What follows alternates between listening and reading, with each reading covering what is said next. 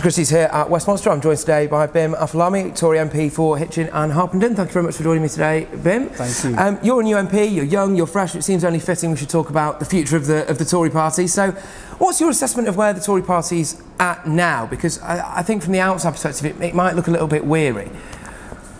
Well, I think that you've got to be honest, and the election campaign was a bit of a shock for us. Yeah.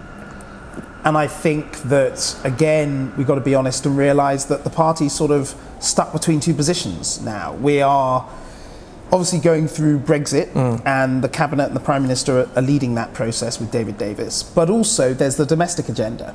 And in the manifesto, much derided now, but actually, in my view, it actually had some pretty important things in it. Yeah. The Prime Minister signalled a change of direction in certain ways. Obviously, we spoke about social care, but there's also technical education, the introduction of T-levels. We've also got the rebalancing of the economy, various other things that actually, and the industrial strategy, of course, being key as well. Those things, in my view, need to now really get pushed.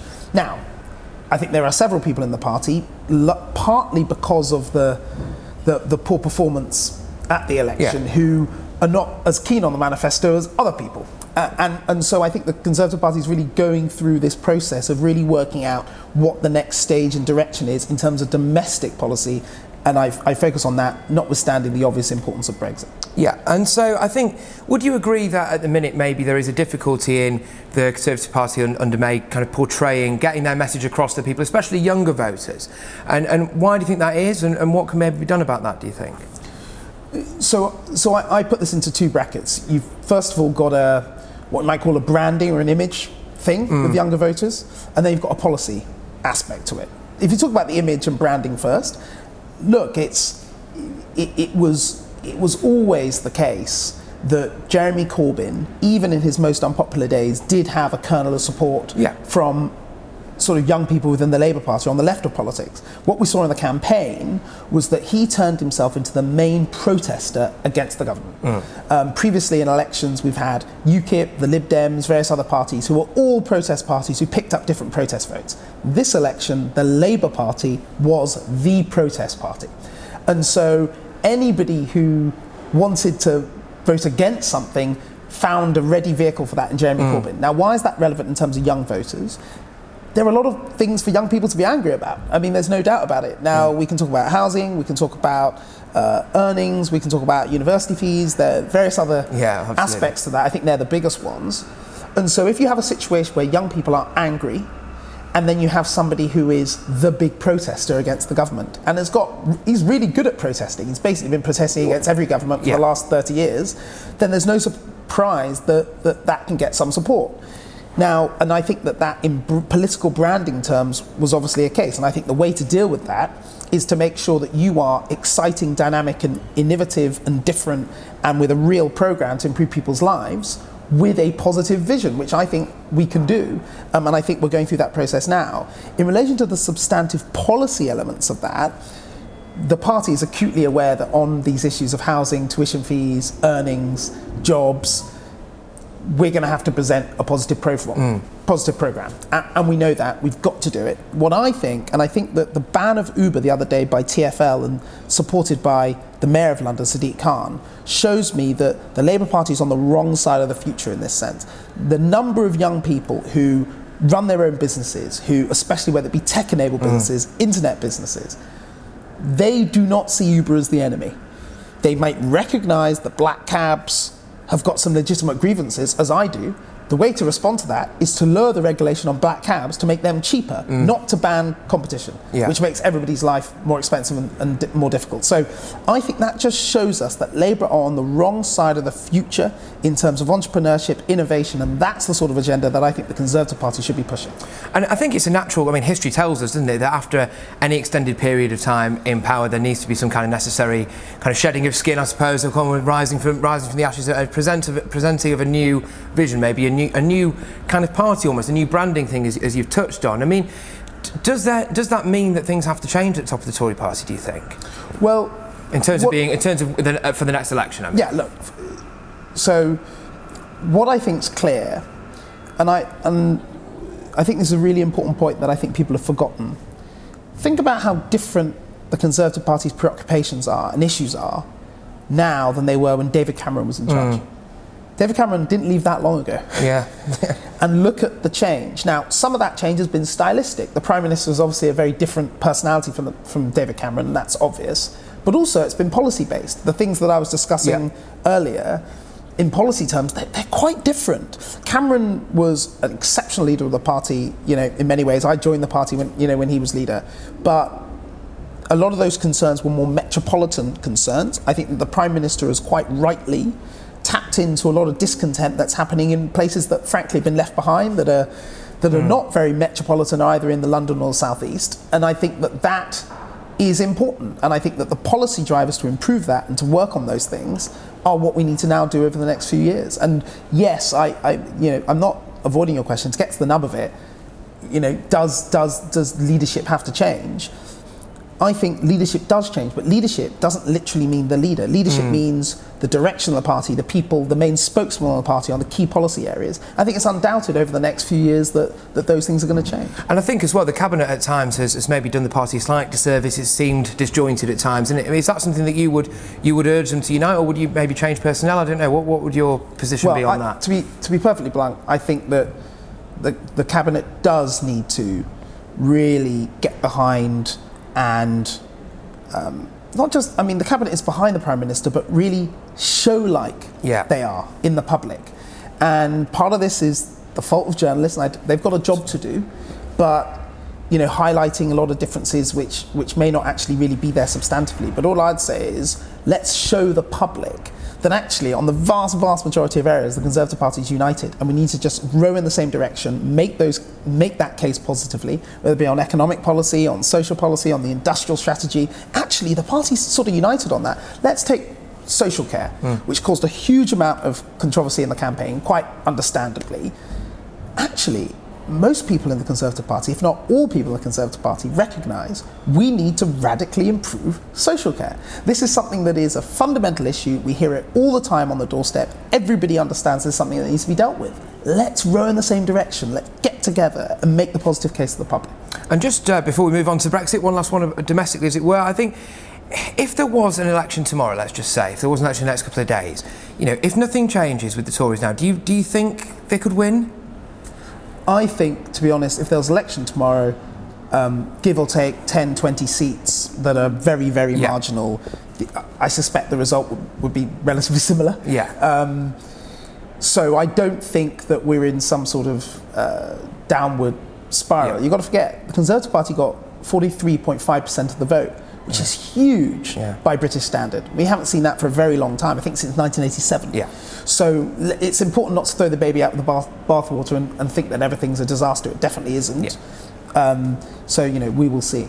Yes, and so with regards to Brexit, then obviously we saw Theresa May give her landmark speech in Florence, and then we had Tusk kind of stand on the steps of Downing Street yesterday and say not enough sufficient progress had been made. What's your take on that? What should happen now, do you think, with regards to the comments that Tusk has made? Because they don't really seem like they're particularly bothered about engaging with us, do they, the Europeans now? Look, I think that we've got to recognise, and I don't know if enough people do, that this is a political battle on some level. And a lot of people in the European Union were very upset by Britain's choice to leave, and they're not feeling particularly warm towards us. I think that the Prime Minister with her Florence speech, we all saw the tone of it, the fact that it was in Florence, the real positive way in which she's engaged with Europe, and I think that is making a difference. From what I hear, we're also doing that very much privately, behind the scenes, really making a positive case to them, saying we want to be your friends, we want a special partnership, let's do that together. Hopefully that will start to sort of change the emotional response to this. But we've got to be honest and recognise that this is going to be difficult, and anybody who thought it would be easy to get to leave the EU and have a special partnership, I don't think was thinking properly. This is going to be difficult. I suspect that the Europeans may be quite difficult for quite a long time yet. We've got till March 2019 before hopefully the transition period kicks in for 2 years. You know, I don't think this will necessarily change in the next couple of weeks. I just think we've got to keep making the positive case, keep being positive, and hope that they recognise that it's not in their interest and not in our interest to have a rupture that is destructive. So there was a poll today that came out. YouGov did a poll that asked them how well do you think the government's handling Brexit, and there was actually 2% said very well, which is it's a bit of a shock, obviously, because that poll included some Conservative votes, you would assume. I mean, why do you think that is? Do you think it's that they're not seeing what's going on behind the scenes? Do you think why is the message not maybe getting across that it's being handled that well? Do you think? Because most of what happens in a negotiation like that happens in secret. Yeah. It happens in private. It needs to. Yeah. It's going to be very difficult for the public over the next few months to see that this is going well. I think we've got to just gird our loins and understand that. The important thing, however, is what the Prime Minister and the government says in public about what our intentions are. I think the Prime Minister and government have been very clear about that. We need to keep being clear about that, communicate with MPs, and of course we've got, when we get back after party conference season, there's a lot of sort of legislative activity around the repeal bill and various other bills. So be positive in public, show the public what we're trying to do, and by the end of the process, when all is revealed, then the public can make the judgment. But you know, one thing, I'm a huge fan of political history. I spend my whole time, you know, when I have time, reading about it. And you know, people make judgments on the basis of the results you achieve. You know, if you look at Thatcher's election victories, mid-term, Thatcher was routinely 20 points down on a pretty unreformed Labour Party. And she won convincingly each time, because by the time it came to the election, the public could see what the results were of her activity. And I think that on Brexit, like anything else, we've got to focus on the results, yes, communicate, but realise that the judgment's going to come on the back of what we actually produce.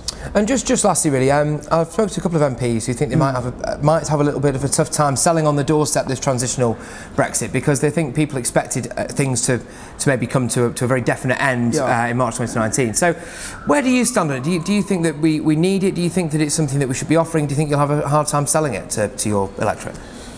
So do we need it? I think so, because I think, and I know just from my own personal conversations with business leaders, that it's going to be very difficult for us to be ready in time for all the administrative and bureaucratic things that are required to leave the EU. So I think we do need it. Will we get it? I don't know. I hope so. And I think that the Europeans recognise that, and they've been quite positive about the transition in public. So hopefully that's going to happen. And then the third point as to how to sell it. Well, the only conversations that I've had with voters about it are either, you know, we didn't want to leave, so for those voters, then frankly it's quite, everything to do with Brexit is quite difficult. But for those who did vote for Brexit, they want it done right. You know, we've got to do these things properly. You can't, because of political impatience, sort of do something which is damaging to the country. So the government has judged, an overwhelming support around government, that a transition period is necessary. Let's get behind that. Let's get it done right, and then I think we'll all be better for it. I know I said lastly, but I do really mean it this time. But do you think at the next election, when the next election comes around, whenever that is, do you think we'll see a different Tory party going into that election? Yes. In what sense do you think? Well, because I think that we will not make the mistakes we made last time around the communication of some of the policies in the campaign, and I also think that we're going to more clearly articulate the new direction in which the countries are going to go post-Brexit. I mean, what we also shouldn't forget is this last election was really a Brexit election that turned into one about things that weren't Brexit. And as a result, it was very messy, it was quite difficult, the messages were quite muffled. Next time, that won't be the case. We'll have left the EU, and then the focus will quite rightly be on who do you want to take you to the public. It'll be which party do you want to take you into the next 5-10 years, or which person maybe, I suppose. Is that the issue, do you think? Well, and person, of course, you can't divorce the two. So which party and leader do you want to take you to the next 5-10 years? And I'm pretty sure that if Jeremy Corbyn's leading the Labour Party, that is not going to be, the answer is not going to be Jeremy Corbyn. One thing that I think is worth remembering, despite frankly the difficulties the government's had over the last few months, polling still says Theresa May is preferred to Jeremy Corbyn as Prime Minister. Still. Jeremy Corbyn's ratings, from the sort of reasonable high they got by the election day, are now back to not far off where they were before the election.